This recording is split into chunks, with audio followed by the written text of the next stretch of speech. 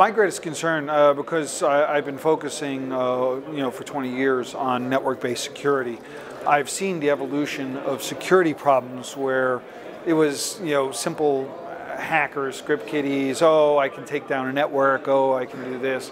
Now you're seeing large, environments of internet crime, internet, loss of privacy, a lot of potential vulnerabilities and concerns that are there. So for example, we were talking about the Internet of Things. It's one thing that's great. I can control the lights in my house with, with an app, but I don't want the lights in my house, which are now going to have IP stacks on them, communicating to botnet controllers, in North Korea or something like that. You see what I'm saying? You don't, as more things get IP addresses and IP address stacks, they become more vulnerable. In fact, one of the addresses in the technical plenary last night was all about this issue, about small things, small stacks. Are they securable? Are they upgradable? Are they, what happens if you buy, certain elements like, let's say, a thermostat in your house and it's being controlled by a third party, but then that third party goes away, and what do you do? There's a lot of things like that that are going to be happening. But on the other hand, there are a lot of things that are really, really cool too. So for example, my wife and I just had dinner last night at one of the places because we used OpenTable. I was able to use Apple Pay, to just pay for the bill, see the bill, pay for the bill. They didn't have to actually bring it out to me. It's kind of weird just kind of telling the waiter, hey, I paid for it on Apple Pay, I'm just going to walk out of here. But the idea of, net automation of tasks that you wouldn't think about just like that is certainly, a direction things are going.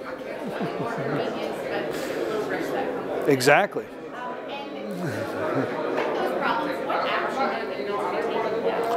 Well, I think that it is going to be a trickle-down thing. We have to, unfortunately, people aren't just end users of the products they have available to them. If those products aren't well designed, aren't well done, that is ultimately an issue. So, from a top-down standpoint, we really have to recognize that security is not an option. In fact, as a security professional, one of my principal axioms I say is that security is not required for productivity.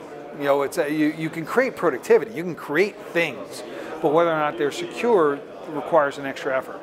And I think that all the way from standards, all the way from doing things like opportunistic encryption, trying to encrypt all of our transactions, making sure our protocols are reasonably secure from a design standpoint, and then getting the methodologies to implement them into product services and the like. That's really the big thing. It's kind of a call to action that says that security and productivity go hand in hand, that we have to really consider both.